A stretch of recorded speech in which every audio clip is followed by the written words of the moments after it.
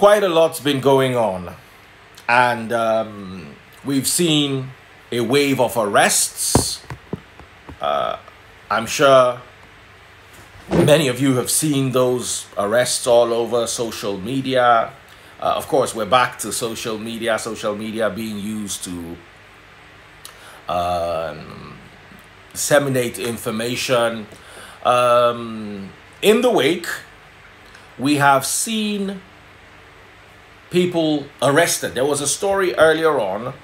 If you go to my Instagram page, unfortunately, I cannot paste a video or a picture on radio. So the best I can do is refer you to a video on my social media handle where some of our youths were seen arrested. And here's what the story said. From Lagos State Secretariat, Alausa, those that robbed and committed arson at ShopRite, Lekki, Oba's Palace, vandalized the BRT buses, and attacked police officers have all been arrested. It says all been arrested. Their arrest was made possible by the technology deployed, including CCTV and cell phone tower pinging, a process where the network service provider gives information to police about all the mobile phones inside ShopRite using the time frame the looting occurred, as provided by the security pictures of the cell phone towers and mobile numbers that pinged on the cell tower were handed over to the police, and their images matched on the CCTV footage. So this seems to be a very wonderful way of actually arresting people. The problem is, can they also use this way to identify those ones that opened fire at the toll? Just a suggestion, since this method is so, look at in how many days they don't carry people away. All the people way scatter Oba Palace, they don't catch all the way scatter and loot, they've caught all. Okay, no problem. What about the ones that on that Tuesday night, the ones that did kekem? How come cell phone pinging and CCTV? Those people did not have phone. I'm just asking because, okay, let me not say much because anyway, this is the aftermath. And also another thing I wanted to talk about in the aftermath, which is really, really important, is the BRT buses. Queues everywhere. Bus fare increased. Oh, really? Oh, yes, to 1,000 naira. What? For some routes that usually were about. Let me show you what the story said. Because a young man I know posted on his page. So he said, his name is Anthony Coupe. He said, Ojuelegba to CMS, 1,000 naira. Agege to Oshodi, 500 naira. Ikeja to Alausa, 400 naira. So there are bus fare hikes, and there are also long queues, people queuing, and here's what I consider an own goal, because the people you are fighting against don't enter BRT buses. I hope you know, Ada. Yeah. The people who you are protesting about don't enter BRT buses. They are air-conditioned and bulletproof Range Rovers and Lexuses and Toyota Prados are all working fine. But the BRT buses that your fellows are using in an already COVID-ravaged Nigeria are now affected. Lots of job loss. You and I were talking about job losses earlier on, Ada. In all this, no politician has lost his job. Has any politician lost their job? Ada, so far? Hmm. They're still doing their work. They're still there. They're still fine. So there's so many things we need to think and rethink. As time goes on, the aftermath should also serve to open our eyes to so many things going on. So,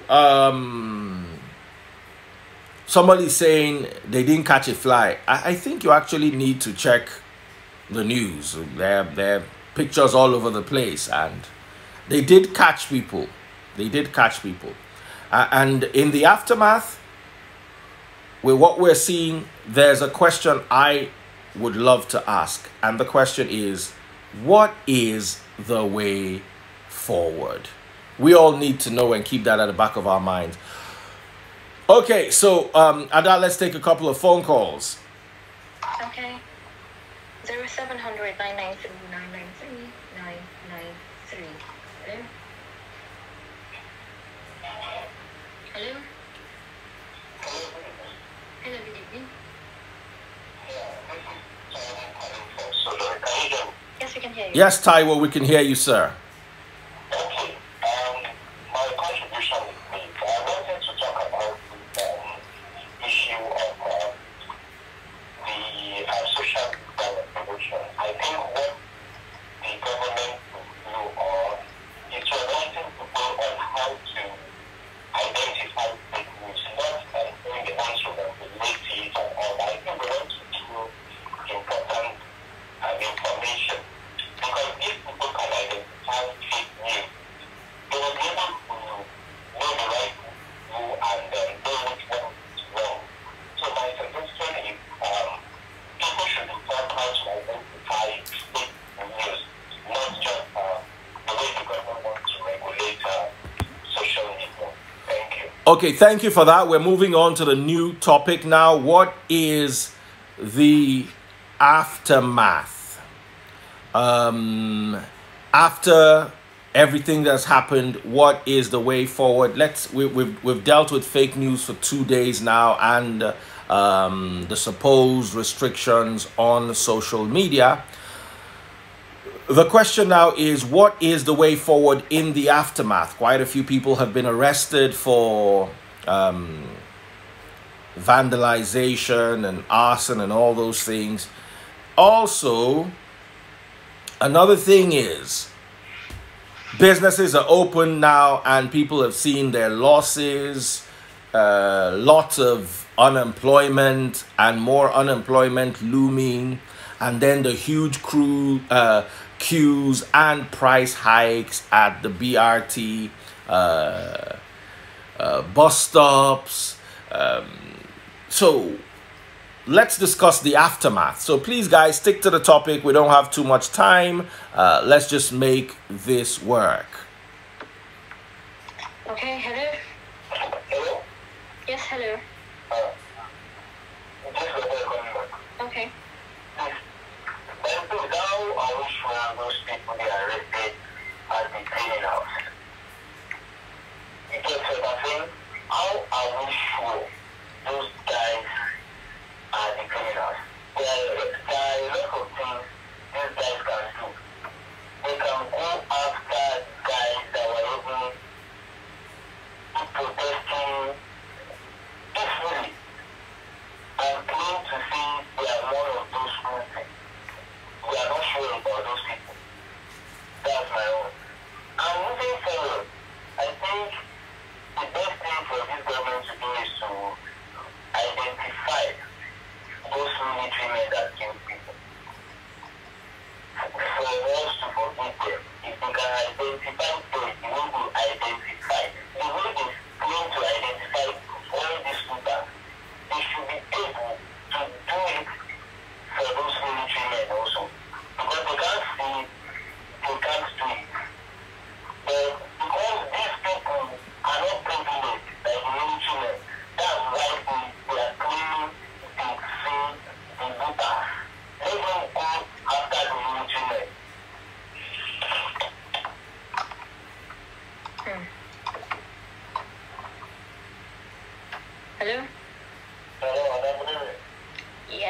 evening. I'm calling from Korea. Okay. Hi, Paul. How are you doing? The way forward is that we should, the so-called leaders of this country should take away the dust that they are feeding under the carpet and throw it away. But if a father had lied to his children, the moment the children knew that the father is lying to them, they will never pray their father and they will never respect their father. If not, the Lord has gone in this country. During the recent incident, shows that the so-called leaders of this country does not take the masses which they're supposed to come out for anything at all. Whatever they want to do, nobody will stop them. But with them and their reporting, one day they will wake up and see that they will take their sense and run away and leave the world the way it was in back. If they did not change. And that is the truth. Thank you for that. Okay. Hmm. Hello. Hello. Good evening. Good evening, ma'am. What's your name, sir? This is Comrade Adelodu Ibrahim calling from a today. Okay. So, to me, a way forward, no one is going on. It's the way youth to return and fight for our rights. Because they don't want their own secret to be leaked out. That is why they want to reform social media. Because if they think otherwise, we will not talk about the social media for this time around.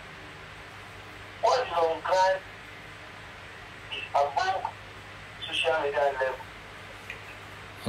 So I don't think we should talk about social media for now. What is fighting us is the day. We were talking about social. I don't understand what his point is, because whether you like it or not, social media was pivotal in the last few weeks, good and bad. A lot leaned on the power of social media. So for him to say social media is not important, I don't understand how some people reason. Abiada, am I the one that is? I honestly don't. For you to even say social media is not for, first of all, for the government to be raising eyebrows on social media at this point, you should know that social media is a major issue right now. So unless Why are they pushing it now? unless maybe he is, this particular guy who called is using a Nokia 3310, or he's using a phone that doesn't have internet or a camera, I don't see why he doesn't see the power of social media and how social media can be used to fund both the negative and the positive. So the question is social media is number one, because everything we know. Let me ask you guys a question. How much of the information you gathered was gathered from mainstream media like newspapers and television? How much of the information you have? I'll probably put it at 20%. The remaining 80 to 90% came from Facebook, Instagram, Twitter, WhatsApp, especially WhatsApp. And my problem with WhatsApp is people like to circulate a lot of fake stuff on WhatsApp, so y'all need to be careful. But you understand what I'm talking about. So if social media was this pivotal, this important with regards to the dissemination of information, how did Fowl's message get across to you? Was it on the radio? Was it on TV? Did he go to channels and have an interview, or did he go to a TV station and have an interview? Did CNN, as big as they are, not even come in at the towards the tail end of everything? So mainstream media, I'll give it 20%. Or what is your take? How much information do you think was gotten from mainstream media? Put a percentage to it, and let's see if discussing about social media in the wake, in the aftermath of what's going on, is really important. So guys out there, just when you're calling, or if you're watching us live on social media, just tell us, according to your estimation, how much, what percentage do you think of information came to you from mainstream media? That is newspapers, radio, and television, with regards to social media. So we could take a couple of calls on that, or do you want to contribute? A lot of people are saying 10%, 5%, 2%. What is your take? Okay, like I said before, social media is very vital, and with everything that's been ongoing, I think I've been getting most of, let me say 90% of all my information on social media. I can't even lie about that. Even we that come to talk on the radio, where do you think we get our information from? Exactly. So I still go back to the question, why are they fighting it so hard? You saw Lewis Hamilton.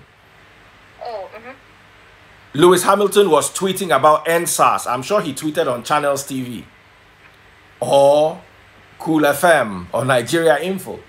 No, he didn't. It was all social media. How do you think that the very day there was a broadcast live on Tuesday and P. Diddy was watching? Do you think P. Diddy watch our local NTA? I'm just asking. We had Hillary Clinton talk about what was happening in Nigeria. Where did she find out? Where do you think Hillary Clinton found out from? BCOS Ibadan. So let's it is painful when a caller would call and say social media is not the problem. Social media is in the middle of the problem. Now, if you call and say it is bad, it's different. Or if you call and say it is good, but that you say social media is not in the mix, I disagree, because that means Hillary Clinton, Lewis Hamilton, P. Diddy and co. were all watching NTA and reacting to what they saw there.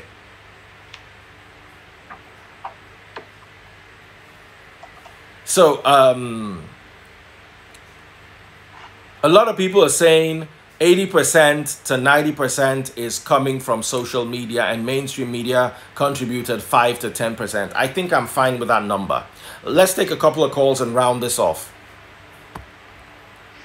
All right, 0700 993 993 993. Hello? Hello? Hello, good evening. Good evening.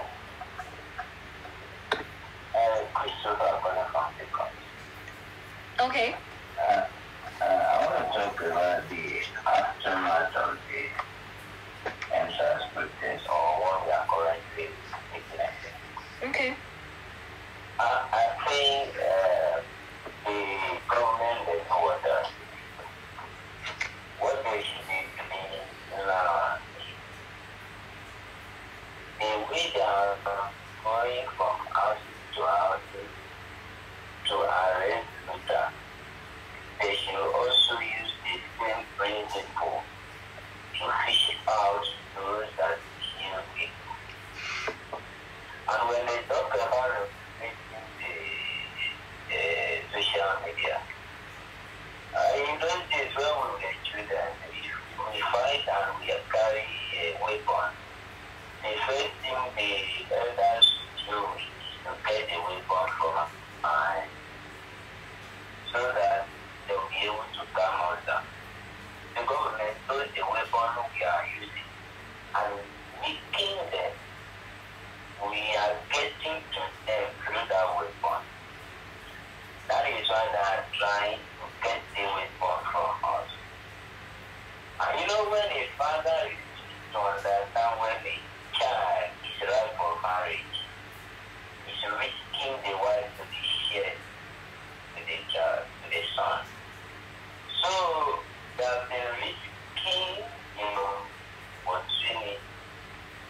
So this is the time for us to take over.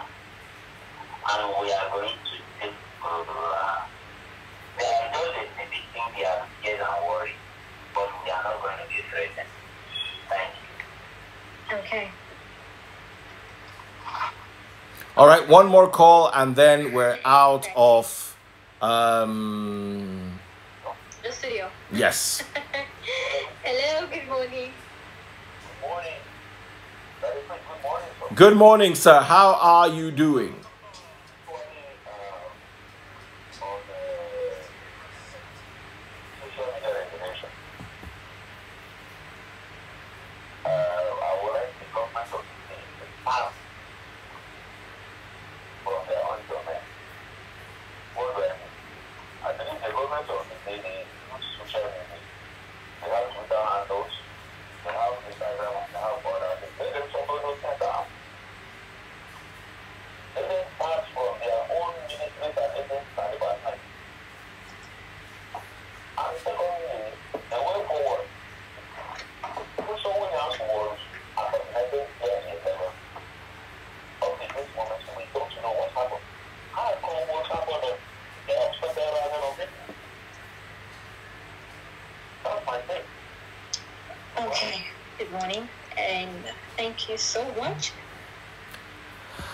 Okay, I think that's as far as we can go. My beautiful Adaobi, aka Omoeleko Motoleko. 33. I really don't have words for you tonight. But it's been amazing. Yes, absolutely. So a wonderful and amazing time it has been. We'll continue broadcasting on the radio and on social media as well, letting you know what the aftermath is looking like, God willing. And we also pray that Nigeria does find its footing, and we hope that we're able to turn things around for the better. Thank you so much for listening to us. Our show is called Live and Dangerous, 10 p.m. to midnight every single weekday except Fridays on 99.3 Nigeria Info, your number one station that actually feeds you the information. You saw so many Nigeria Info clips on social media. From Sheriff's show, from Joyce's show. They were all on social media, and although they were circulated via social media, we try as hard as possible to give you first-hand information. So if you're looking for a mainstream media that gives first-hand information, you should go no further than 99.3 Nigeria Info. And when you get there, ask for a certain girl called Ada Omweleko Blessing. She handles relationship stuff. Alright, I'm gonna be laughing. Okay, thank you so much, Daddy Free. To have an amazing night rest. I wanted to say let's talk, but you're going. So I'll do the talking alone. Yeah, So you'll be doing your talking on Chat Station. That's right. Okay. Good night, Daddy Free. Good night. And enjoy your social media. Absolutely. Thank you so much, everyone, for listening. Love you guys loads and hope to see you tomorrow, God willing, when we'll be talking about something equally interesting. Take care and God bless you all.